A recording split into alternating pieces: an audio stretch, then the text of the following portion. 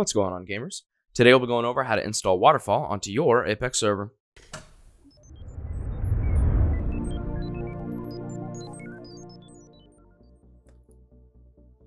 Before we get started, don't forget to like, subscribe, and ring the notification bell in order to stay updated on all of our Minecraft videos. Many servers host multiple game modes in a network configuration. This can be done by using a proxy and hooking all of your backend servers into it. This allows for load balancing your player base and prevents files conflicting with each other when trying to run different game modes on one server. One main software that server owners use for proxy is called BungieCord. While BungieCord may work for some, others may need a more robust and stable version of proxy software. This is where Waterfall comes into play. Waterfall is another alternative you can use for your proxy server software. This software is made by the same team that develops Paper. Waterfall aims to bring stability, scalability, and more features to your proxy server. One amazing thing about Waterfall is that it is hot swappable with BungieCord. If you already have your BungieCord configured, you can simply switch to Waterfall with no issues. If you have not configured BungieCord before, we recommend taking a look at our configuration guide. To install Waterfall, first head to your Apex panel and scroll down to the jar file drop-down field. Click it, and then search up Waterfall in the search bar there. And once that comes up, go ahead and click on it. Once it's selected, you can go ahead and click Change Version. Then you'll need to click on Create a New World. And finally, you're going to hit Restart Now. Once this is done, your server should be up and running for Waterfall. Waterfall has a few great configuration settings that we'll be looking at.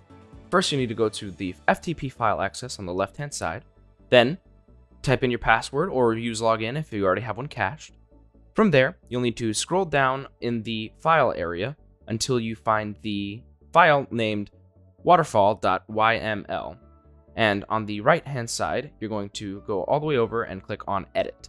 Now that we're in, the first setting that we're going to look at is Use Netty DNS Resolver. This sets whether Netty's async DNS resolver is used for account authentication or not. By default, this will be set to true. The next one we'll be looking at is Disable Modern Tab Limiter. This setting will disable the tab completion that is in place for clients in 1.13 plus. This will be defaulted to true. Next is Log Initial Handler Connections, and this will set whether not to log initial handler connections to the server. By default, this is true. The next thing that we'll be looking at is Game Version.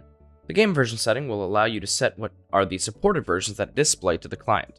The default is just a separated list of supported versions that the software detects on the server. There are many examples it could be, but a couple of them could be 1.14, could be also 1.15, and it could also be 1.16. The next one that we'll be looking at is Disable Tab List Rewrite.